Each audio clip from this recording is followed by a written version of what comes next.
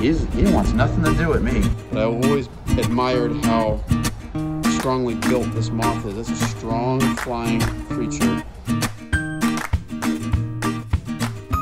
Hey guys, David Fine from Keys Moths. I'm actually at my job right now, and pretty cool thing. I'm gonna take you on a walk over here by my job. There's a school in the background, so there might be a little noise in the background, but forgive me on that. But there's a couple Sphinx moths on the wall, and I wanna show them to you guys.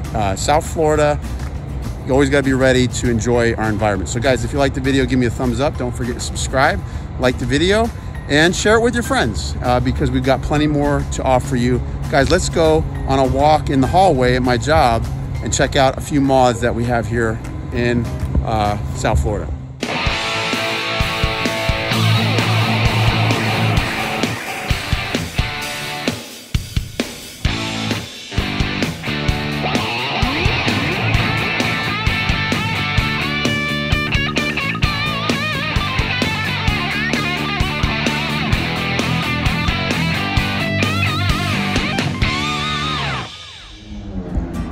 All right guys, so here's the deal. This is gonna be a super quick one because I'm actually at work and I was on my lunch break and I actually saw two Sphinx moths sitting on the building just feet from each other. Sorry if there's background noise, there's a school there in the background. But guys, there is a Tersa Sphinx, Xylophanes Tersa, and a Mourning Sphinx, Enyo lugubris. So what I'm gonna do guys, I'm gonna try to see if I can get each of these guys down and do a little thing on them. Well, there goes the Mourning Sphinx. He's gone. Oh, he landed. Look at that. That's a male. Male Mourning Sphinx, Enyo lugubris. You can see the tufts on the abdomen. That's what shows he's a male. Guys, this is a really cool moth. They feed on grapes and Virginia creeper and cissus. Let's see if I can get them to crawl onto my hands here. Let's see. Oh, look at that. There he goes. And Mournful Sphinx. It's got a brown coloration. That's why they call him the Mourning Sphinx, Mournful Sphinx, whatever you want to call him. It's got that tuft. That's what they sense the pheromones for the female with. That's a male. They've got this big old tuft on their thorax, which is pretty cool. But I've always admired how strongly built this moth is. It's a strong flying creature. Very common down in South Florida. Love this bug.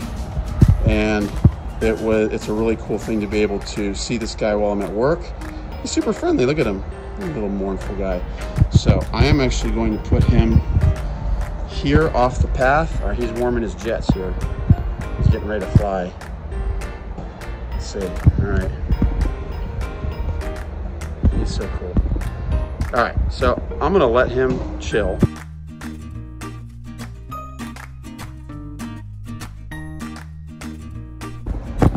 All right, so that was the Mournful Sphinx. He took off and is now safe.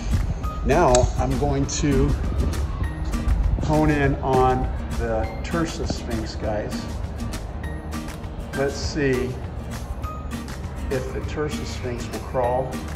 Whoa. Here's the Tersa Sphinx, Xylophanes tersa, another fighter jet, very powerful flyer. Oh, there he goes. He wants nothing to do with me. They're another very, very common moth, South Florida. They feed on pentas, most of the time when we see their caterpillars. And he's not happy. Where'd he go? Where'd he go? He's flying here?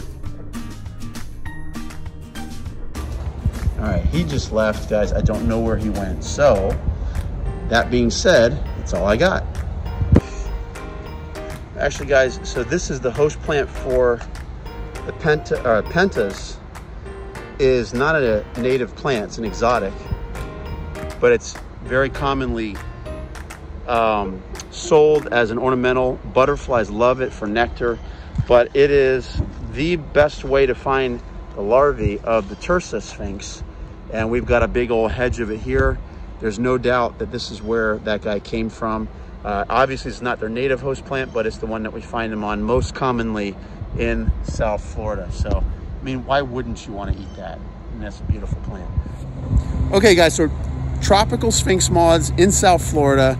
Super cool. So glad we got to show those to you. Got some good slow-mo footage of that Mourning Sphinx flying away. 2 common moths, but guys, just things that people don't typically see. So guys, we just wanted to show them to you. Enjoy them together, and we've got plenty more videos where this is coming from. Sorry, my mask is getting a little squirrely on me. But guys, if you like the video, give me a thumbs up, and don't forget to subscribe. Share us with your friends. Check out the website, keysmoths.com. We got 700 species of butterflies and moths from the Florida Keys documented there for you. Sorry if my voice is a little muffled. I'm speaking through this mask. Guys, take care, and let's enjoy South Florida.